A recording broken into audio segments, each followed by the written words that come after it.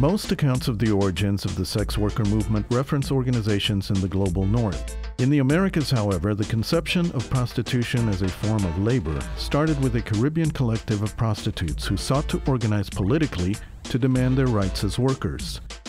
In the late 1800s in Havana, Cuba, sex workers organized and published their own newspaper. They wrote about policies that impacted their lives as working women, and they envisioned a political party by and for sex workers.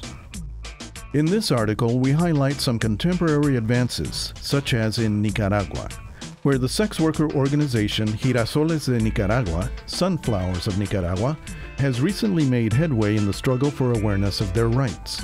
Nicaragua is the first country in the world that has trained sex workers to resolve conflicts within their jurisdiction. They are officially trained and accredited by the Supreme Court of Justice as judicial facilitators. They resolve conflicts related to sex work and other community issues and strive to prevent and decrease violence.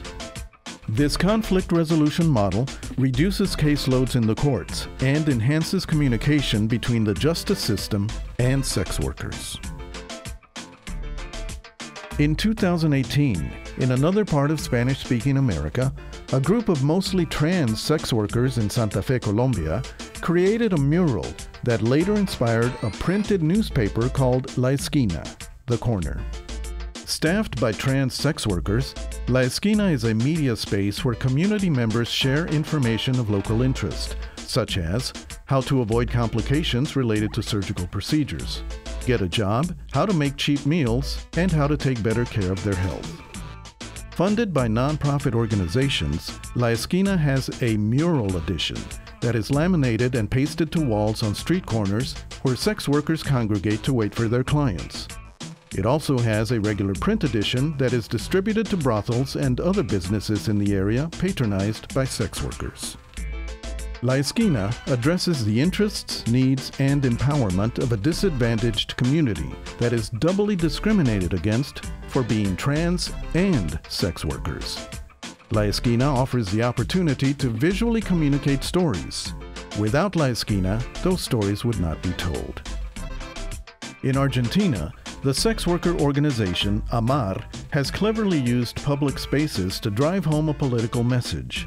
The organization started an innovative campaign in 2013 by adorning walls with murals on various street corners in Buenos Aires. Depicting women on one side and children on the other, the visual campaign stressed that 86% of Argentine sex workers are mothers, bringing attention to the fact that sex workers are women with family obligations and connections. These are women who are integrated into their community as mothers and breadwinners. The murals not only facilitated neighborhood discussions and awareness, but this labor rights campaign also received widespread media attention, even winning an international prize from a public relations and communications magazine. Ahmad produced another impactful intervention in the form of a public sphere performance where activists randomly distributed fake invoices for sexual services rendered, complete with price details. The campaign also targeted journalists, opinion leaders, and politicians, among others. The objective was to make evident that sexual services involve a financial transaction similar to other enterprises with obligations and rights. Finally, Jacqueline Montero is the president of Modemo, a sex worker organization in the Dominican Republic, and an elected official in the Congress of the Dominican Republic.